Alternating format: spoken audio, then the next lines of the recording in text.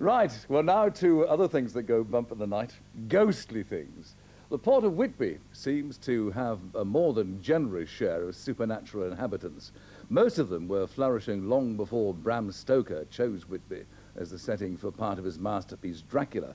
One man who's made a study of local legends and superstitions is the assistant harbour master Paul McDermott. In his spare time he conducts guided tours of ghostly Whitby.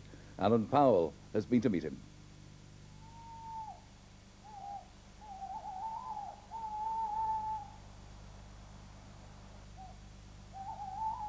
Right, we're here on the East Cliff beside the Abbey in St Mary's Church. Now, why have we started here, Paul?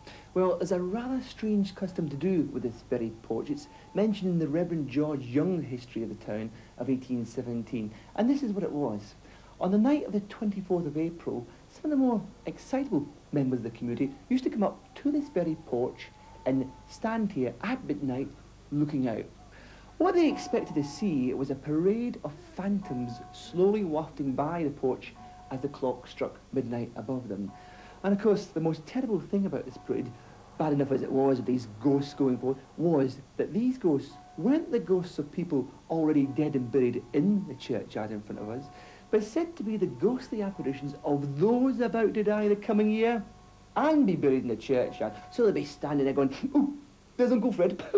Oh, there's old Jack. There's myself."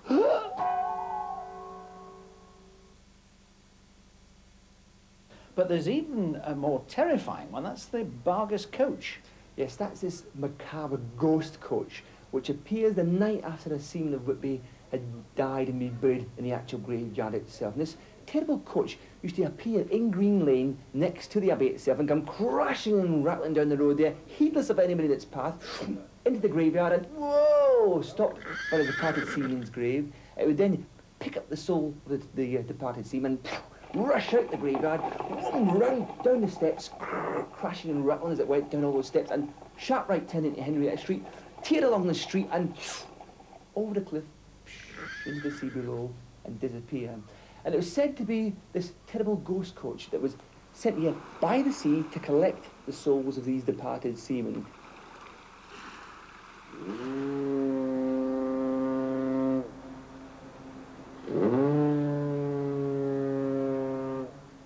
And now you've brought us to the West Pier, to the lighthouse. Now, what is there here that should interest us? Well, there was a rather interesting sighting of a ghost in that lighthouse. What happened, 1957, a young girl was walking up the very tight, narrow staircase inside there. She got halfway up the steps when suddenly in front of her, she saw the figure of a man. Stopped dead, waiting for her mother, who was just behind, to rush forward and help the man to his feet. But her mother keeps on saying, "Come on, love, what's the matter with you? Keep going." She turns around to her mother and says, "But can't you see the man lying on the steps in front of me?" Turns back, the figure had vanished completely into thin air. And I found out from one of the harbour masters that what possibly it was that in 1955 a man died in the lighthouse. He was a lightkeeper for the actual harbour. He'd been walking up the very tight, narrow staircase, had a heart attack halfway up, fell down and died. But the twist is that the previous harbour master to him was actually on the scene when this man died. And he believes that the man he was helping had actually been frightened by a ghost who was there in the first place.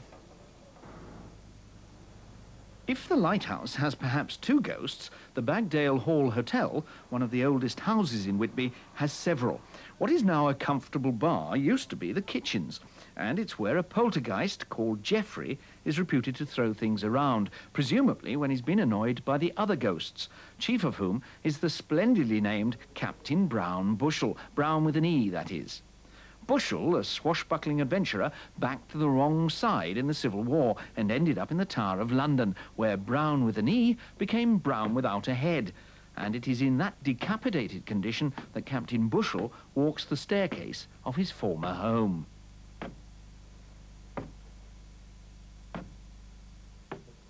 Well, now we're on the stage of the Spa Theatre, on the set, in fact, of Toad Hall. Are you going to tell me there's a ghost here?